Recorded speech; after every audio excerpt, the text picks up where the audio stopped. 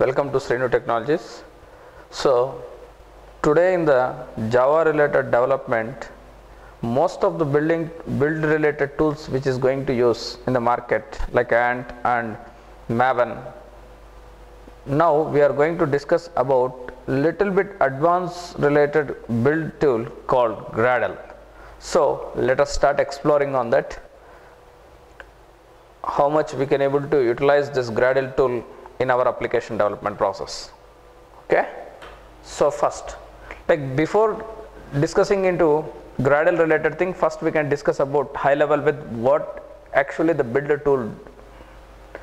So build automation tool is process of automating the creation of software build and associated process, including compiling source code into binaries.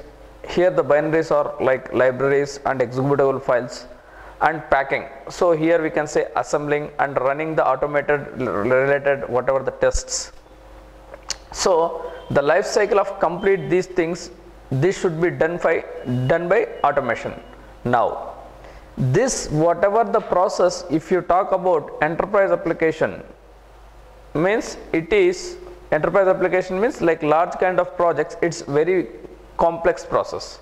So like whenever the build tool, the first generation we can treat as tool with called Make and its variants are included with Linux and Mac OS, then Windows operating systems. Next, like the next generation in case of our Java, what we can treat as popular kind of build tools like Apache Ant and Apache Maven. So these are the primary for the Java based applications. Gradle is another popular build tool. So it is going to give on top of advantages of Maven and Ant. So let us discuss about like what are the different kind of build tools which is going to exist in the market. So basically two different kind of tools which is going to exist. That is what imperative build and declarative build. So what is meant by imperative build tool? So the imperative build tool tells that the system what to do and how to do it. In other words, it provides a set of action statements or commands with the system executes in a same order and perform this action. So these kind of imperative, like you can able to see the example in case of Ant related applications, means Ant build related tool. So there we are going to mentioning each and everything what we are going to required to happen in case of our project. So we are going to writing in the XML file, that is called build XML file. Next, when we are talking about declarative build tool instruct the system, tells what you would like to achieve and the system will figure out the how to interpret it. With the declarative approach, the user only needs to determine what, not to how. Means like not to how means what here, like this kind of process is already known for this kind of tools, example like Maven. So here all the things already we are going to have their own set of rules and regulation. If you want to tell anything customization means like we can able to tell that one, otherwise it is going to follow its own life cycle process. Now, so already there is a tool called Ant and Maven is there, then why we required to go for the Gradle? So first let us discuss about what Ant drawbacks. So coming to the Ant drawbacks, what are that means? Here the first problem what we need to discuss means, here the build whatever you are going to achieve by using XML file, that is called build XML file. We need to write Ant build scripts using XML. If you want to automate a complex project, then we need to write a lot of logic in the XML files. When you execute a complex and large projects Ant build, it produces lot of verbose at code. At console means what here? This console is going to get a lot of whatever the statements. That time user may not able to get right one in a quick. Next, there is no built-in ANT project structure called template kind of thing. Since we have to use any build structure for our projects, new developers find it too hard to understand the project structure and build scripts. Next is what? It is very tough to write some complex logic using if then else related statements. So we need to, another one is the dependency problem. We need to maintain all the jars is required version in the version control tool. There is no support for dependency management. So this is the one of the critical kind of requirement in any kind of Java based applications. Means we need to use number of third party tools, we need to achieve our functionality, means that time mandatory the dependency management should be there. Because of these drawbacks, nowadays the most of the projects are restructured and they are using the MAVEN build tool, even though MAVEN provides the following benefits comparing to the ANT, but still some of the drawbacks is there. So now we can go with what? Sections with two. Advantages of the MAVEN and disadvantages of the MAVEN. Let us exploring that the advantages kind of thing. What is that? MAVEN is an expressive, declarative and maintain build tool. Means here expressive means what? Each and everything you want to have in your requirement that you can able to give in the terms of what? Command, then automatically it will be going to interrupt you. That is what? Expressive. That is easily you can able to understand. And declarative means what? Most of the things you are going to write in a here also XML file. So that is what? pom.xml file. Next one is what? Maintainable build tool. So for the complete process you can go for automation here. Next one is what? All the MAVEN projects follow predetermined structure. Means here we have different types of already templates is there called archetypes. So each and every archetype will going to give as a template, ready-made kind of template. So if you want to have different kind of flavors with different kind of combination of the projects like Spring and Hibernate like Spring, and we have the web related like that, already they prepared so many kind of templates. That templates means nothing but archetypes. So you can define the archetypes. Suppose in some situation I don't want to use the existing archetype, then here they are giving one more kind of feasibility to you. You can write your own archetype to follow in your general organizations. Here new developers find it easy to understand the project structure and start development very quickly. Next one is what? The dependency management, what the problem we discussed in the ANT. So here we don't want to need to maintain all the jars with required version in the version control tool. MAVEN will download the required jars at build time.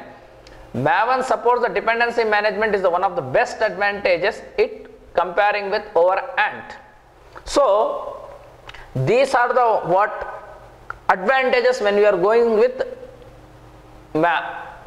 so these are the advantages of MAVEN going with ANT. Now the disadvantage, and also here is what? It is a modularized project. Means each and every whatever the project you can divide it into sub projects and we can able to tag as a single project called multi-project structure is also available. Coming to the disadvantages, what we have? MAVEN follows some predefined build and automation life cycle, sometimes may not fit our project needs. Means like already the life cycle whatever it is following, but sometime we need to change that whatever the life cycle. That time it is not very much easy to go with changing that life cycle. Next one is what? Even though we can write a custom MAVEN life cycle methods, but it's bit tough to understand and it's most kind of verbose. Next, MAVEN build tools are the bit tough to maintain for complex related projects. Means whenever you are going to start adding each and everything to your pom.xml file, if it is going to get more and more, it is growable, means easily maintenance will be not there. So bit like if you want to do some kind of changes, means we need to be cautious like the changes what we need to do in the particular kind of section. Next, MAVEN has solved most of the ANT build related tools, but still there is some drawbacks is also there. That's why what we have been discussed here. Next, then ultimately you are telling like the Gradle is there. Next the generation is came into the Gradle.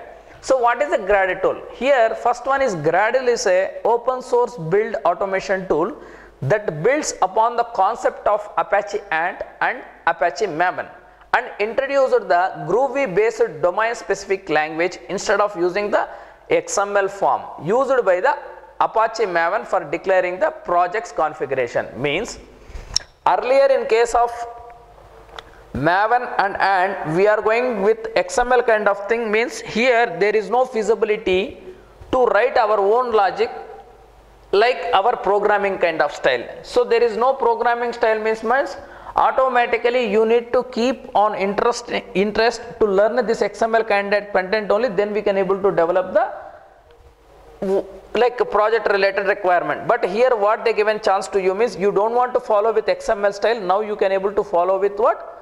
DSL language, means it is a Groovy based like scripting kind of language.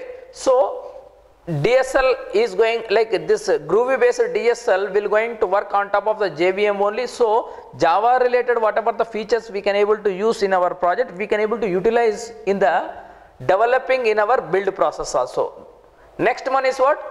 Gradle is a multi-language, multi-platform, multi-project and multi-channel build and automation software. Means it is not going to target about only Java based application.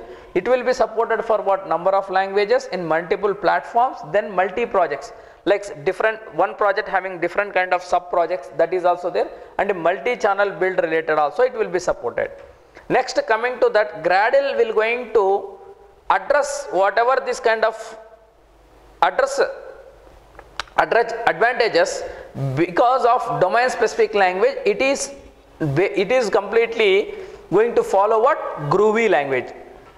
Now Gradle is one of the first build tool that supports declarative build and build by convention. Here declarative kind of tool means what? Each and everything you can able to configure an XML file you are going to do or not. The same thing we can able to achieve in the script related files also, and it is going to be build by convention. Means if you are not specifying anything, it will be follow its own kind of nature, or otherwise you can instruct to the tool, you need to change the behavior of the process, then also it will be going to support it. That is by build by convention and declarative build. Next, Gradle, by using the Gradle, ultimately what? The project development time and increases the, it will reduces the development time and it is going to increase the productivity, because the familiarity with languages what we have, on top of that we can able to write the code very flexibly. So that's why automatically reducing the development time will be there, and in case of productivity there is a much more growth will be there. Next coming to the advantages of the Gradle. So coming to advantages of the Gradle, like Maven, Gradle is also an expensive declarative and maintainable build tool. Even though it is following script language, but it is having the own kind of what advantages. Next what? Just like a Maven, Gradle is also support dependency management. This dependency management is one of the most which is the one of the most flexible and giving the support to existing kind of whatever the build technologies also. So if you have Maven related libraries, then you can able to use Maven related libraries, or you want to connect with different kind of repositories, or you want to go for custom repositories. Each and every level they given so much of what customization support is there. Easily you can able to plug and play whatever the requirements you want with terms of repositories also. That's why it is called a strong dependency management. Next, Gradle provides very scalable and high performance builds. Scalable means what? If you are keep on adding your data into your scripts, at that time there is no anything in application behavior like decreasing. It is auto, like you can add on top of that, it can be have the capability to run anywhere. That is called scalable. And high performance means like each and everything you don't want to run in a before this normal whatever the process, right? You can able to run this kind of application in a daemon thread, and automatically you can able to utilize more. Next, what is that? Gradle provides a project layout and a life cycle. Here Gradle is going to follow some life cycle and layouts related, but this is not ultimate one. Ultimate one means like it is not a what we can say, it is not a mandatory we need to use. It's very flexible to have your own option to configure the different one, and you can able to run along with. Next, it is very easy to use the Gradle tool and implement the custom logic in your project. Most of the times, like whenever our project is going to require the life cycle changes in case of our build, that time XML is not that much of cooperative to do this kind of thing. That's why it is very sophisticated, because you have the already knowledge with functional kind of thing. Directly you can able to make use in your project. Next, Gradle supports the project sector and consisting of more than one project to be build deliverable. Means it is multi-project related support, and it is very easy to integrate existing and MAVEN related project with Gradle. Means the legacy application you are going to develop by using Ant or MAVEN, easily you can able to migrate into the Gradle. So here one kind of option also there.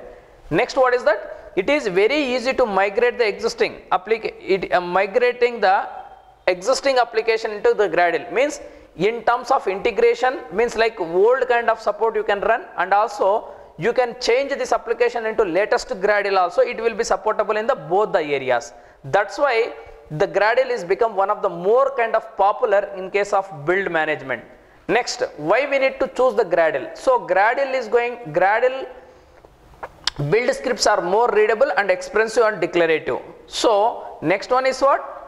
It is going to return simple groovy kind of whatever the script. There is no XML. That's why it is having its own DSL language on the groovy related script. It is scalable for the complex of multi-module related projects. Unlike the MAVEN pom.xml, we need to write boilerplate XML code there. Like we are not going to write anything the XML code there. Next, it provides the plugin support. Like if you want to work with this tool with different kind of IDEs, there is a support for all the IDEs will be there. Eclipse, NetBeans, MySQL, MyEclipse is also there, and also we have what Spring Suite. All the whatever the IDEs popular in the market, it is having the support, and also it is used to maintain the multi-projects, and also it is going to support different kind of programming languages like Java, Groovy, Scala, and Android related. Most of the Android related whatever the projects, this is going to use the Gradle tool, and C++ related projects also. Now it is going to use for the build process. Next, these are the high level whatever the features so far whatever we discussed, I illustrated in a complete one shot slide. So here it is a first one, it is a build system. So it is going to use for the build system. It is a declarative and customization plugins by using DSL language that is written in Groovy script, and also you can write this whatever the changes with terms of API, like much more familiar with kind of programming language you can use, and having the strong IDE integration support is also there. It is completely open source, and also convention over configuration it is going to following like MAVEN. Next, integration with MAVEN and Ant is also available. Next, this build is written in terms of Groovy language. Strong cache management is there, and we have the dependency management is a very strong, and incremental build feature support. This is one of the most important kind of feature with the terms of Gradle. Means like if there is no change in your code, it will not going to run each and every time. One time only it will going to run that, and automatically it will be giving the better support that. Next, in terms of parallel execution is also supported. By using kind of daemon, we can able to get the parallel execution. So the productivity of our application development in terms of build, so you can get more kind of advantages comparing to Ant and MAVEN related. That's why the people in the industry, they are going to start using of what? This Gradle related tool. Okay, so next in the video we are going to proceed with the installation of the Gradle. Okay, so thank you very much. Hope you have understood. Keep watching our videos, keep learning.